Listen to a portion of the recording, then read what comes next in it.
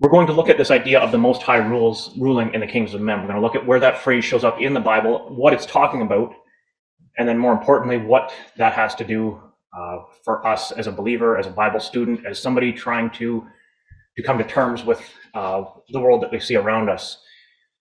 Right now, the hot topic is war of any kind, civil unrest or injustice. In the world that you see around us, there's no shortage of things that you think, well, that doesn't seem right.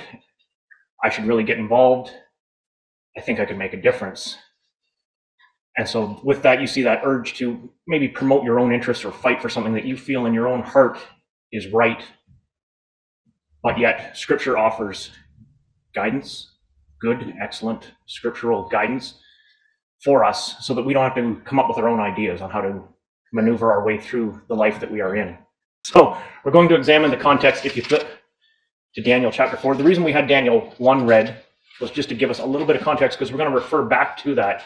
We're going to examine that context of Daniel chapter 4, verse 32, where it says that the Most High rules in the kingdoms of men.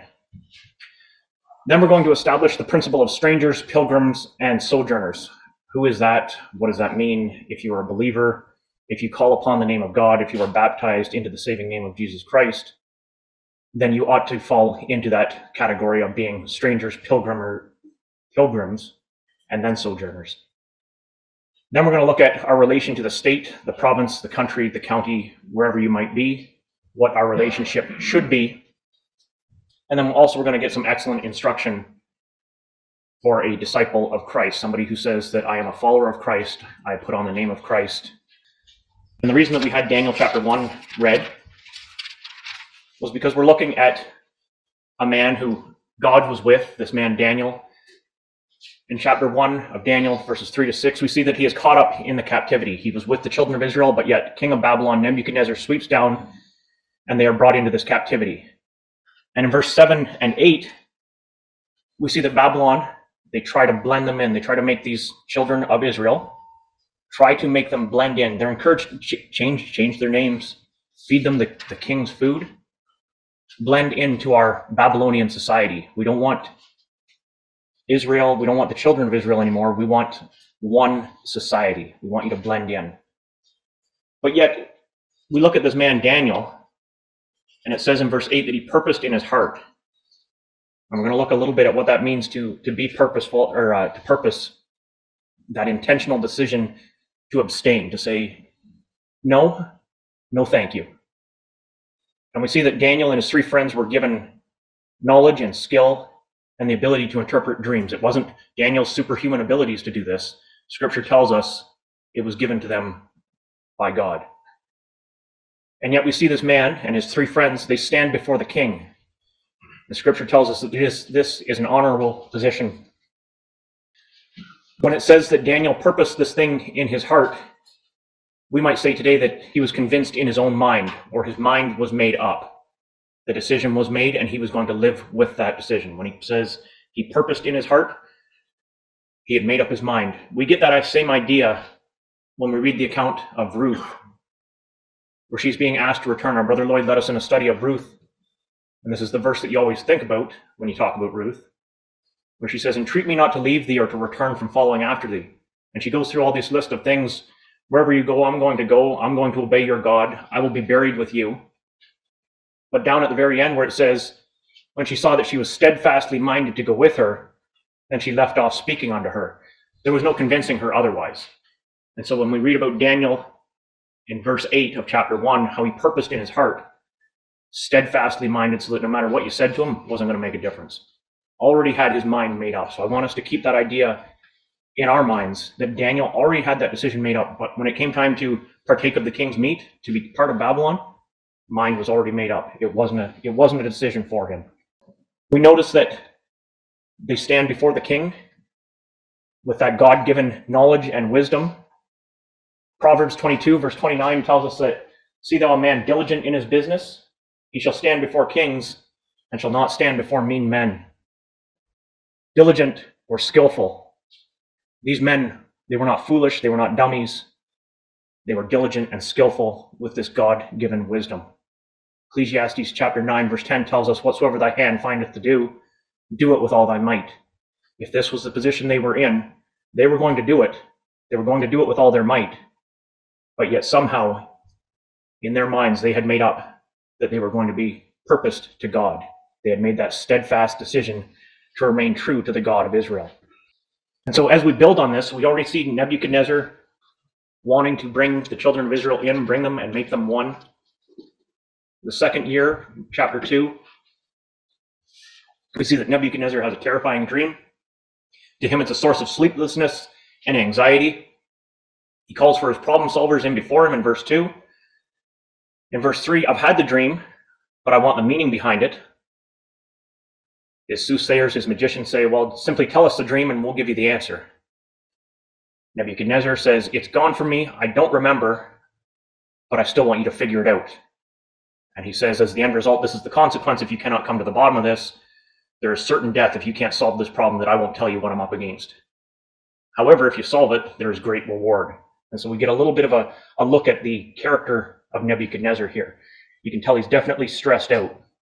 Daniel hears about this, obviously, because if the magicians and the soothsayers couldn't come to an answer, it meant trouble for all the king's men.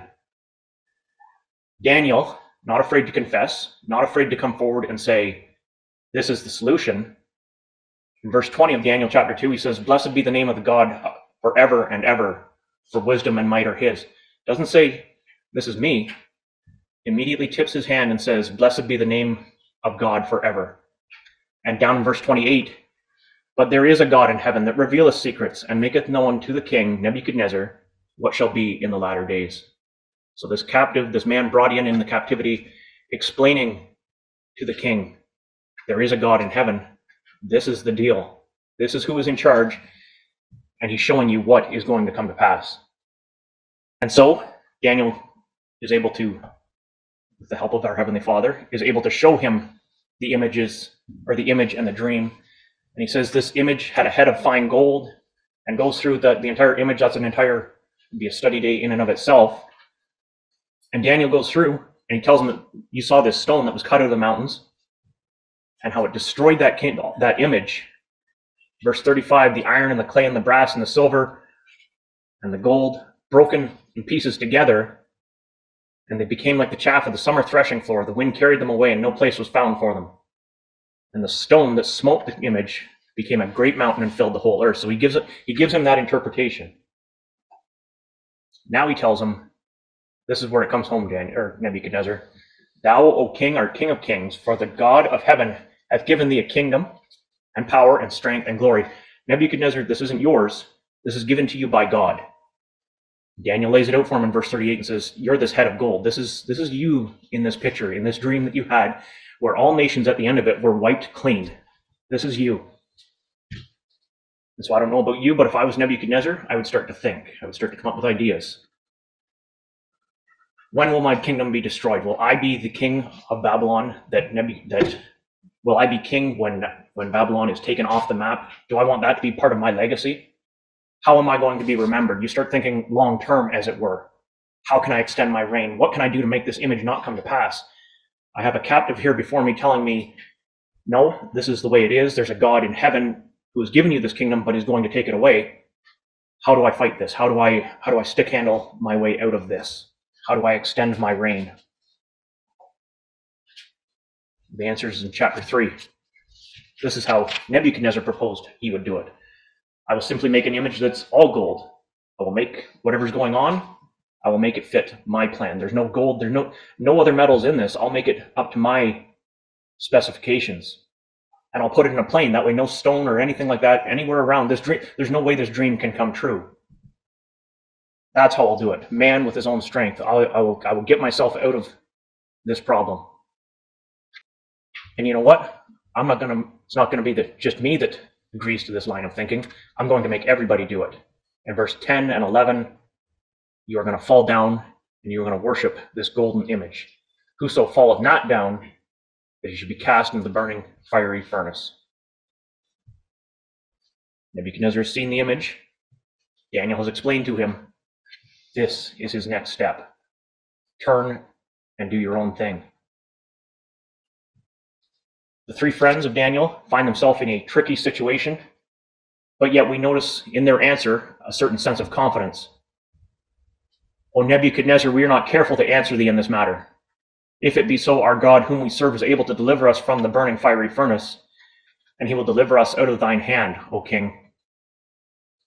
Be it known unto thee, O king, that we will not serve thy gods, nor worship the golden image which thou hast set up. Much like Daniel purposed in his heart, Daniel's three friends are showing that exact same commitment to God. So we see the king, obviously displeased with the way that they react, commands that the furnace be made 7 times hotter, so that it slew those men that took up Shadrach, Meshach, and Abednego.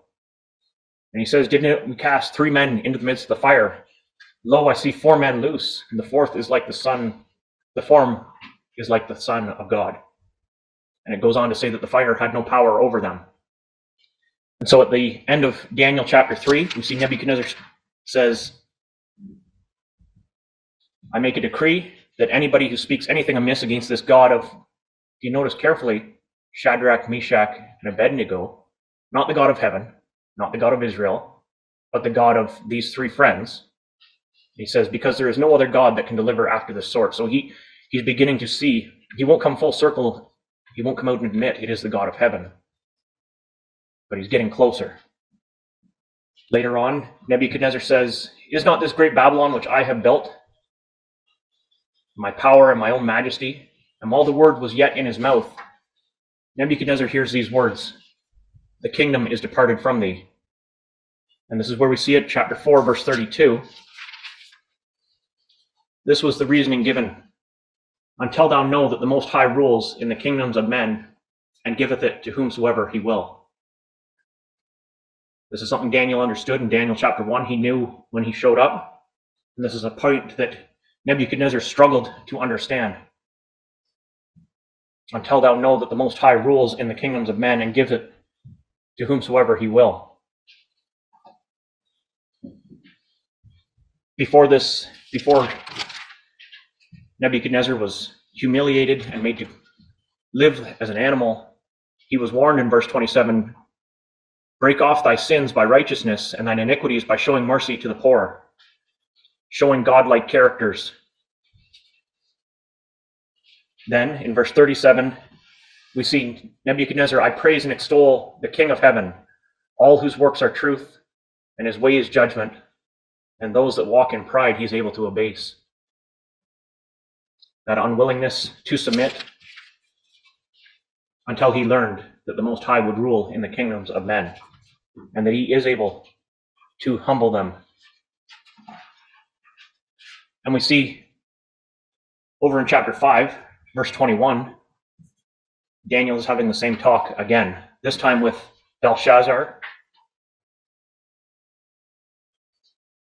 And he's saying to him, speaking about Nebuchadnezzar, it says, but his heart was lifted up, and his mind was hardened in pride. He was disposed from his kingly throne, and he was driven from the sons of men. And he says, till he knew that the Most High God ruled in the kingdoms of men, that he appointeth over it whomsoever he will. And thou, O Belshazzar, hath not humbled thine heart, though thou knewest all this. Daniel is saying this lesson over again. You had the example of Nebuchadnezzar. You had this example before you, and you're struggling with that same idea of the Most High ruling in the kingdoms of men.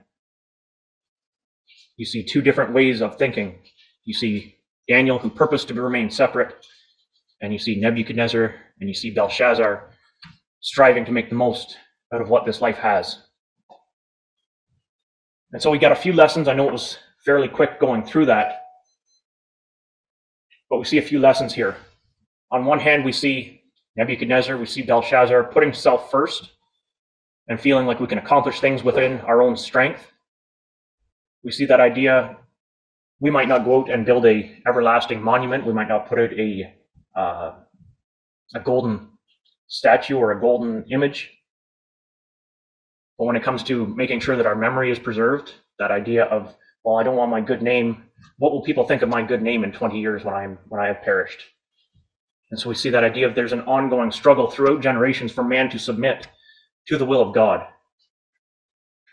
And yet we see, on the other hand, the example of Daniel. We see the example of his three friends, who were indeed subject to the will of their heavenly Father, purposed in their heart, already made their mind up, steadfastly minded, purposed in their hearts to remain separate, because they knew that the Most High rules in the kingdoms of men.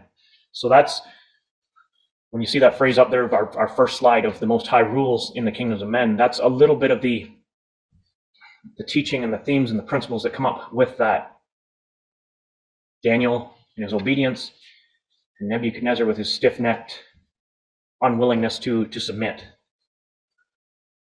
And so for us, if we call ourselves a follower of Christ, obedient to his word, a baptized brother or sister, then Scripture tells us that we are to fall into this category here of being strangers, pilgrims, and sojourners. Stranger is one who is not in the place where his home is. You might think of other words might come when you think of a stranger, but no, this is what we're talking about here. A pilgrim is one who travels in a foreign land seeking a new home. And a sojourner is one who resides as a temporary resident. And so we find ourselves living within this world, and yet we await the establishment of a coming kingdom of God. We have to identify as one of these, not just one, but we fall into this group of being a stranger or a pilgrim or a sojourner, somebody who's looking for their home, for that coming kingdom of God. This idea of being a stranger, a pilgrim, and a sojourner is something that is built throughout Scripture. Abraham is described as being a stranger, a sojourner, someone who was looking for an inheritance. And in Exodus 6, verse 4, it's referred to as strangers and pilgrims. And then Hebrews 11, 8, verse 16, it describes Abraham's life as being a stranger and a pilgrim and a sojourner, somebody who's not content to live in the here and now, but yet look for that godly reward that is coming. We see that Joseph in Egypt, another faithful person before the king, before Pharaoh, stressing this idea of this principle of separation from the world. He says, God sent me before you in chapter 45, verses 7 to 8. And we see that it was custom that the Egyptians and the Israelites, or the children of Israel, had nothing to do with the Egyptians. And yet Joseph at his death commands that his bones be taken up out of Egypt. He commanded, knowing that that promise was to happen, that Israel and Egypt, they weren't supposed to blend in. There was supposed to be no mixing together. There was supposed to be separation. We see Joseph, a man who stood in an honorable position and yet was able to remain true and faithful to his heavenly Father. He only bowed his knee to the Most High God. And so we see that the nation of Israel is described as strangers and pilgrims and sojourners. Sojourners with God in the land of Israel in Leviticus 25. Strangers and sojourners like their fathers in 1 Chronicles 29. And in Psalm 119, God's command offered guidance to the stranger in the earth. And Psalm 39, hear my prayer, O Lord, and give ear unto my cry. Hold not thy peace at my tears, for I am a stranger with thee, and a sojourner, as all my fathers were. This believer in God, this believer in Christ, is not looking to make their life in the here and the now, but look for that coming kingdom age. And so, as a baptized brother or sister, those who are in Christ or within the household of faith, we too should then be called, or we are called, strangers and pilgrims and sojourners. 1 Peter 1, verse 17 tells us that we are to pass our sojourning here with fear. There we are being called a sojourner, somebody who is here but not here, if that makes any sense. In 1 Peter 2, verse 11, I beseech you as strangers and pilgrims, abstain from fleshly lusts. Don't get mixed in with the different things that the world has to offer. And in Hebrews 13, verses 13 and 14, we are told that we seek that coming kingdom. That's our home that we are going to, where we are going, that coming kingdom of God. That is where our hope should be. And so then we are citizens, or we call ourselves citizens of a heavenly country and members of the household of God. Philippians 3 verse 20 tells us that our citizenship is with God and with that hope of Israel. That is who we are as a believer. That is who we tie ourselves to. Fellow citizens with the saints and of the household of God. That is who our citizenship is to be tied right along with. In Revelation 21 verses 2 and 3, we see that God will dwell with man in that kingdom age. When sin and corruption is put away, then it will happen. But until then, we are exhorted and we are told to remain separate.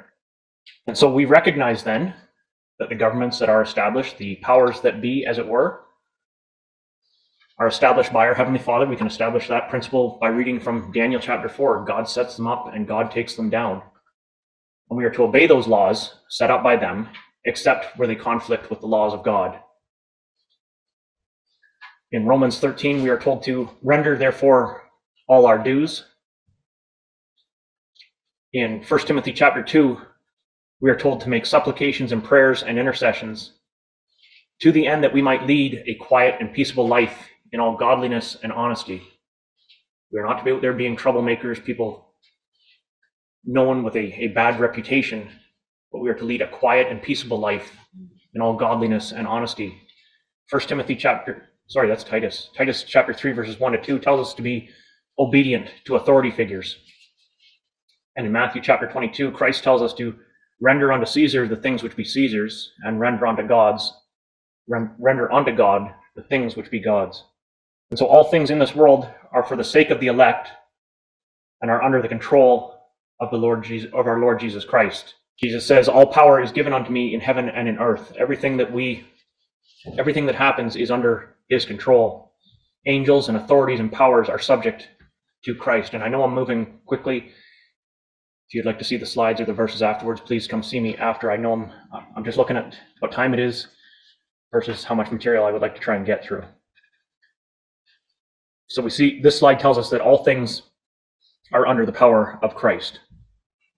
So then, as strangers, as pilgrims, and as sojourners, we are constantly under the care of our Heavenly Father. That is who we place our trust in.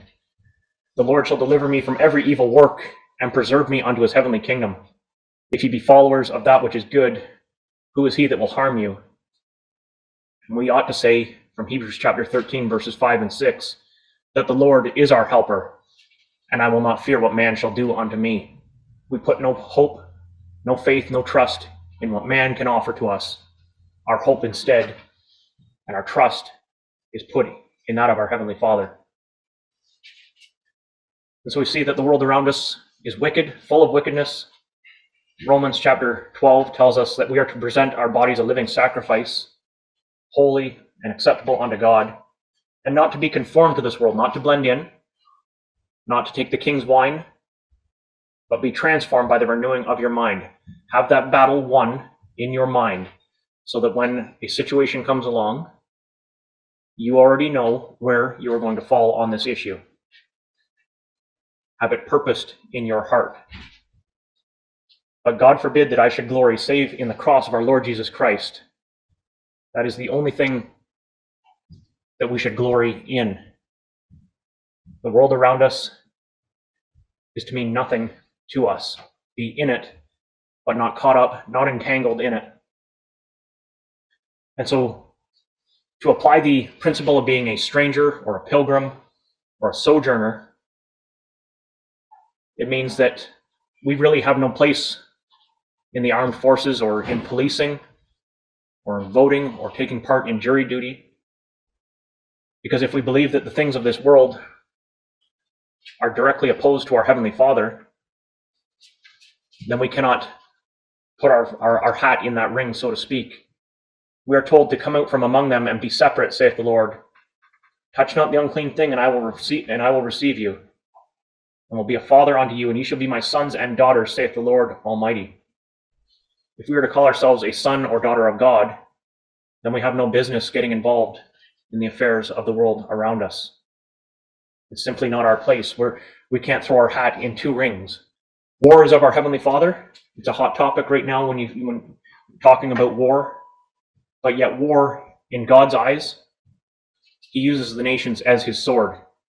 We saw that when we flip back through Daniel, those first chapters there. We saw how God laid it out and said, this is my plan for the nations. They will come and they will go. The Most High rules in the kingdoms of men. In the prophet Jeremiah, I have made the earth, the man and the beasts that are upon the ground. The king of Babylon is my servant. He might have been the king of Babylon, but he was still servant. He was used by our Heavenly Father until the very time of his land come. Not a moment further. On God's schedule, when it was time, he was done. God also goes on to say that the nation that resists Babylon, them will I punish, saith the Lord, with the sword and with the famine and with the pestilence, until I consume them. God is using Babylon, in this case, to accomplish his will. God uses the nations like a sword. And here's a list of other places where God uses one nation to punish another or to accomplish his purpose, and then all of whom are punished by him, a righteous judge. Unger's Bible Dictionary describes the religion of Canaan. Canaan was one of those nations that Israel would fight against. They were utterly immoral, corrupt, and dangerously contaminating, and thoroughly justifying the divine command to destroy them. That's why war happens. That's why the Canaanites were destroyed. Corrupting of the mind, corrupting of that way of thinking that went directly opposed to that of our Heavenly Father. Israel went to war at the command of God to rid them of that. And yet, we know Israel was not they weren't without excuse. For 900 years, they provoked God to anger by their wickedness, and they were given over to the sword by their enemies. It was punishment from God. And yet, God would deliver them. He would raise up judges onto them. Judges 2, verses 14 through 19. Nevertheless, the Lord raised up judges, which delivered them out of the hands that spoiled them. It was used as his punishment. So when we see war going on, it is God's hand at work within the nations. It says that God punishes sin with evil in the form of war or famine or pestilence. It is his hand at work, but yet he takes no pleasure in the death of the wicked. We can't look at it and say, that must really put a smile upon our Heavenly Father's face. That is not the case. It is him working out his plan and his purpose with that. And so we call ourselves brothers or sisters in Christ. When Christ came, the law ended, and his followers were commanded not to kill or to be involved in wars. John the Baptist and the soldiers, Cornelius with the Roman centurion, the Philippian jailer. We are told in Philippians 2 that we are to be blameless and harmless, the sons of God without rebuke, in the midst of a crooked and perverse generation. No longer fighting for our own self-interests or the promotion of what we think is right, but we are servants of Christ and servants to our Heavenly Father. Blameless and harmless. And yet when Christ returns, there will come time for executing of judgment. Psalm 149 tells us that the saints will sing joyfully and yet will hold a sword in their hand to execute vengeance upon the heathen and punishments upon the people.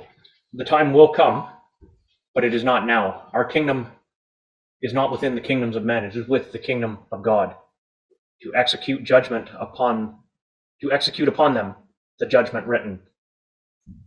And so there will come a time for action, but now is not the time. Jesus says, my kingdom is not of this world. Now is the time to call out that group of people that will come to him. Thou hast redeemed us to God by thy blood out of every kindred and tongue and people and nation, and made us unto our God kings and priests, and we shall reign on the earth. There is that coming kingdom age that we hope for. That will be the time when we fight. Certainly not now, not for the kingdoms of men. And so we strive to live as Jesus, who came to save men's lives and not to destroy them, who left for us an example that we should follow in his steps. To behave in any other way would be inconsistent with what we are trying to accomplish. Instead, commit ourselves to him that judges righteously. So Christ refused to fight for himself, and commanded us so. To paraphrase, when he says, he who has no sword of the Spirit, let him part with his temporal things and acquire one, so that he is prepared to strongly advocate and defend the gospel. He wasn't talking about going to war. He wasn't talking about fighting. Having your mind sharp, having that war within your mind already won, is what Christ was talking about. He didn't advocate violence on behalf of avenging ourselves or for the greater good of mankind. We are told that our warfare is spiritual. It's in our minds. It's how Daniel was able to make that decision and say, I will not partake of what the king has to offer. For though we walk in the flesh, we do not war after the flesh. Yes, we might be here, but this is not where our kingdom is. Instead, we are to be opposed to every high thing that exalteth itself against the knowledge of God. We wage that war in our minds right now. We decide whose camp we are going to be on. And yet we are told in Ephesians chapter 6 that if you are going to be a soldier of Christ, that there is armor to put on. You want to fight something, you fight something, the war in your mind, that war for your mind. And so the commands of our Lord and his apostles are specific to govern our actions. We are told not to take vengeance, not rendering evil for evil, not taking the sword, not killing, yes, the physical act. You're not supposed to do any of those things. Follow in his steps, the example of Christ. Commanded to love our enemies, not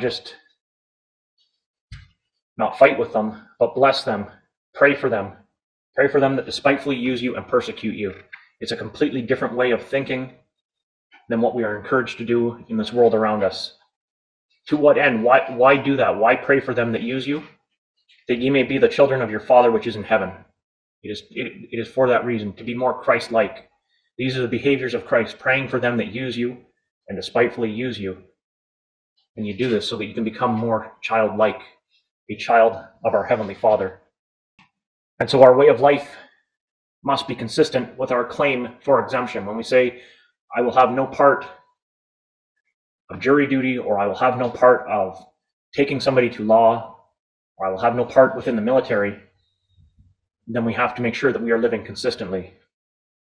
We are told to submit ourselves to every ordinance of man for the Lord's sake, but yet as servants of God. Honor all men, love the brotherhood, fear God, and honor the king. We cannot serve two masters. We cannot say, well, I want to be in this world, and we cannot say we hope for that world to come. You can't.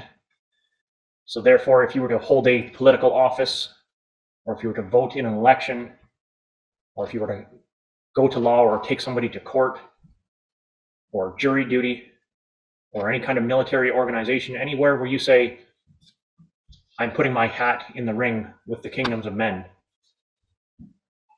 you're going against the commandments of Christ. Turning the other cheek, praying for those that despitefully use you, that idea of not putting yourself first or putting forth the promotion of your own interests, you walk contrary to the commandments of Christ. And so we must recognize the crucial, this is a quote from a book I'll be able to find it afterwards, don't put me on the spot right now, but we must recognize the crucial importance of a consistent record of conduct. Should somebody come up to us and say, what gives? Your behavior is inconsistent with your claim. If you were going to be called to the military, in prior drafts, it says that investigations were made into traffic violations, the records at school, aggressive contact sports, attendance at meetings, interviews with friends, neighbors, and employers. Should the day come where you are called to military service or to I believe it's called conscription, there will be no stone unturned if they're trying to get to the bottom of it. We don't want to have what's the word I'm looking for? An inconsistency. Yeah, well, I saw brother so-and-so doing this. I don't see a reason why he couldn't serve in the military. Or anything along those lines. We need to recognize the importance of a consistent record. And so attempting to verify that all of their activities had been consistent with their claim for religious exemption. I can't go, but if they were to interview your neighbor, would they say, well, no, he's never gone on Sundays, or he's never gone on Wednesday nights, or never gone to CYC on Friday nights? But I encourage you, if you ever get the chance, if you're ever in Ottawa, to go to the War Museum. Definitely worth the tour. This book right here lays out the different categories for who would fall in under. Here, I'll show it. It's summarized in the next one. We'll get to that. Anyhow, they had the book on display. It's worth looking at. Conscription. It's where you're called to military service, but it's required by law. That means if you're going to have an excuse, conscientious objection, you object based on your beliefs. And so on August 29th, 1917, after several months of intense public debate, the Military Service Act was introduced. It introduced conscription, and it was a deeply divisive measure. This is just one of they have a whole bunch of signs in there. It's worth taking the time to go through. But they break it down. It breaks down the different groups of people who would go. The Military Act shows the list. It breaks them up into 6 classes. Class 1, if you were unmarried and childless between 20 and 34, you were first round pick, as it were. You were the best of the best. And then it would go on down the line. By war's end, 48,000 men had been sent overseas, and in all, 24,000 conscripted soldiers served in the front. 24,000 people commanded by law to partake, to get involved in those wars of men. And so they also had this picture there. Would you accept or reject this man's request to stay? So he's a teacher from Toronto, and he's asking for exemption. And he says that as a school teacher, his work is of national importance. And yet it's deemed, they looked upon it and they said it is absolutely necessary that competent teachers be held to their important post of teaching the young mind. Just to give you an example of things that, I won't call them excuses, but reasons that, you weren't called in to be conscripted, as it were. And yet they have posters telling you, be honest with yourself, be certain that your so-called reason is not a selfish excuse. Try seeing that and not having that weigh on your mind. Well, am I really doing it because I believe, or is it more just, I don't want to go over there and be slaughtered? Is it? So you see, they had posters and a campaign, an ad campaign, I'll call it, that would say, come be part of our war, come be willing. And just one more, the slacker must not rule Canada. And then bringing in children, Daddy, what did you do during the Great War? There was that call where your kids would come to you and say in years to come, Dad, what did you do? How did you help out the nation? Just tugging at those heartstrings, as it were. And so we'll end off our thoughts for this evening with a quote from the book, or from Eureka. The one body of which Christ is the head is commanded by him not to avenge itself, not to take any other sword than the sword of the Spirit, which is the word of the deity, the word of God. We are not to resist evil, if smitten upon one cheek to turn the other. And it's a completely different way of thinking that we see in this world around us. Why wouldn't you stand up and fight? Why wouldn't you partake? War and desolation are no part of the Christian duty. The servant of the Lord must not strive, but be gentle unto all. And this principle is faithfully and duly observed by all the Lord's servants in his absence, and will prevent them from avenging their own wrongs or lending themselves as instruments in the quarrels of others, be they individuals or nations. Not getting caught up, not being used by other people with their own quarrels. No degradation more ignominious, means publicly shameful. No degradation more publicly shameful can befall a servant of the Lord than that of being a bloodshedder in the service of any of the sin powers of the unmeasured court. To be employed in such service is to be servant of the Lord's enemies. And so the saints cannot serve two masters. That's an idea that we've touched on all through this evening. If they endure hardness as a good soldier of Jesus Christ and fight the good fight of faith scripturally, they cannot at the same time serve sin in the armies of God on earth. Their mission is to contend earnestly for the faith once for all delivered to the saints, which protests against all wars and fightings of the Gentiles as emanating from their own unhallowed and unbridled lust. So we see that idea of being separate, and that we cannot serve two masters. We simply cannot have a foot in both camps. We can't say that we are a servant of Christ and yet have an interest in the affairs of what is going on in the world around us. And so then, in summary, as we bring our thoughts to a conclusion this evening, we are exhorted to be steadfast in our own minds. As soon as Daniel knew the situation he found himself in, he had already decided. He was steadfastly minded. And so for us, as brothers and sisters in Christ, for people who love and obey God, we are told by the Bible to be steadfast in our minds. Recognize our Heavenly Father in our daily lives. Consistently following Him in all our ways, acknowledging Him, not doing the things that we would like to do, the promotion of our own self-interest, right? We can choose to become servants of sin, or we choose to become servants of Christ.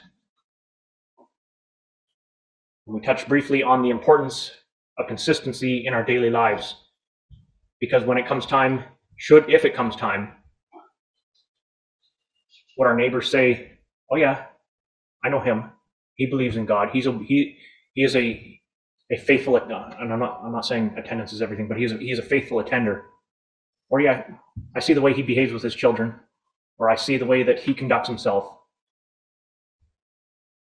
Do we grasp onto that principle of being a stranger, a pilgrim, and a sojourner, not hoping and putting all that we have into this life? Or do we hope for that kingdom age to come? And we were reminded once again that we cannot serve two masters. And so when we started off with the verse from Daniel chapter 4, where it says that until thou know that the Most High rules in the kingdoms of men and giveth it to whomsoever he will. When we see the war and we see the unrest and we see the injustice in the world around us, it can be tough to say, why don't we try to make things better? Well, that is not what we are here for. We are here to be servants of God, servants of his Son, and we await that coming kingdom as strangers and as pilgrims and as sojourners. Thank you.